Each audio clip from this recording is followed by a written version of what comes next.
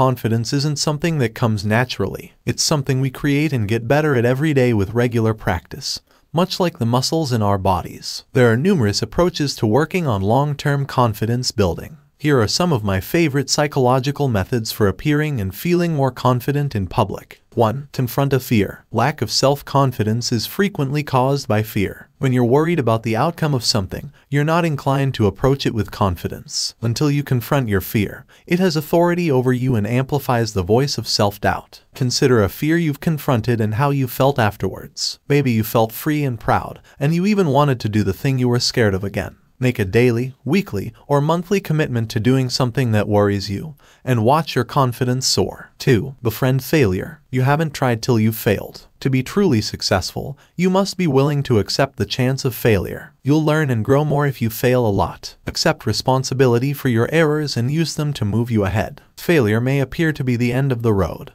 but it is most often only the beginning. Once you've accepted your initial disappointment, you'll be better prepared to succeed the next time. You'll learn to believe in yourself and your talents by taking risks and being willing to fail. 3. Doubt your doubt. Confidence's adversary is doubt. It keeps us in a state of limbo and, at times, even makes us cynical. If you find yourself doubting yourself, challenge your doubt. Examine the veracity of what your skepticism is telling you. "Oh, I'm really not good at this," your doubt may be saying. Whenever you have a limiting belief, challenge it. You'll probably notice that there aren't many facts to back up the dubious claim. 4. Affirm your strengths, talents, and accomplishments. People with low self-esteem prefer to focus on their flaws rather than their virtues. Make a list of your skills, abilities, and achievements. Try reading from this list on a daily basis to remind yourself of your awesomeness. Don't be afraid to write something on your mirror with red lipstick that says "I am gorgeous and great." It works, despite its cliched nature. Ask any advertising executive.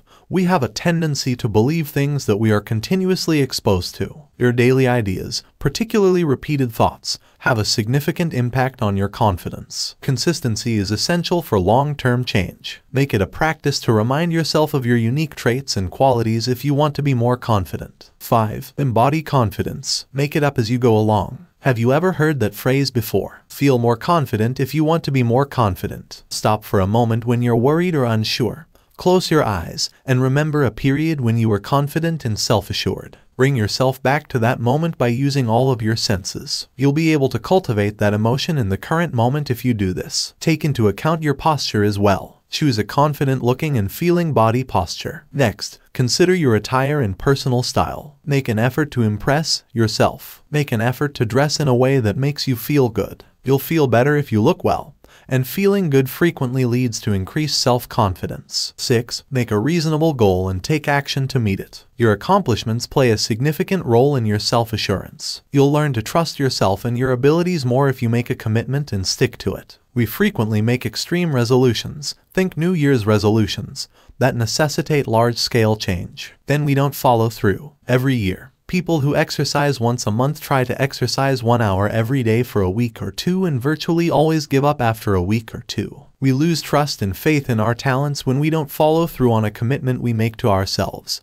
and our confidence suffers as a result. To build new habits, you'll need a lot of time, work, and attention. Be practical while setting new goals and make sure they are feasible. Begin gently and set little objectives that you can achieve over time. You'll learn to trust yourself and build confidence in what you're capable of achieving if you stick to your commitments, no matter how modest they are. 7. Make a difference. Make a contribution to society by doing something to give back. Consider volunteering or donating to a charity that you care about. Make a difference in someone else's life. It doesn't have to be a significant gift. Even helping your elderly neighbor carry her groceries might make you feel good. It reminds you that your unique choices have an impact on the world by allowing you to make a personal contribution. Realizing your genuine significance as a person will encourage you and boost your self-assurance.